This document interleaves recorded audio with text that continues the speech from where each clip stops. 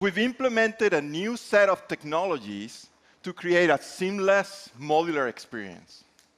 Most importantly, we put modularity where it counts. Let's take a look. This is the developer's edition of ARA.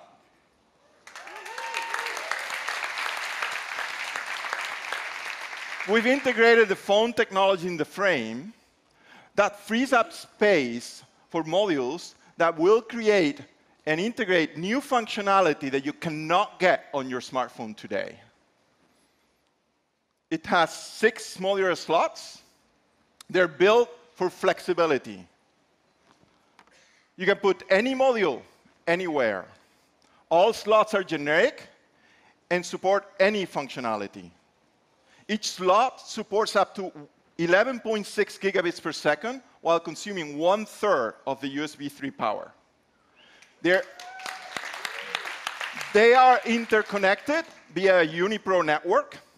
That allows you, for example, to route raw 4K video directly to a computer vision coprocessor for real-time processing.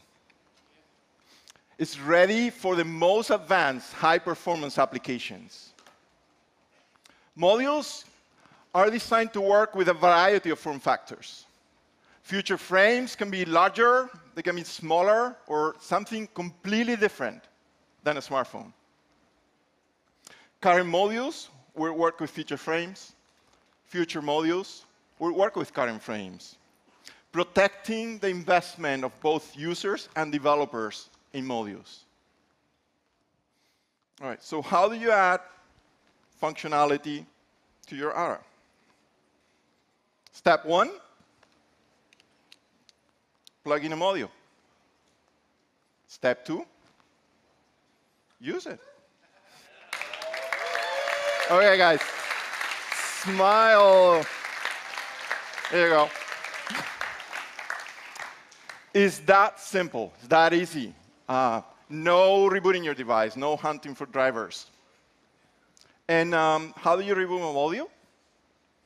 Well, you select the module you want to release from the settings up. Just tap it. And then when I turn it so it doesn't fall, it's just going to pop.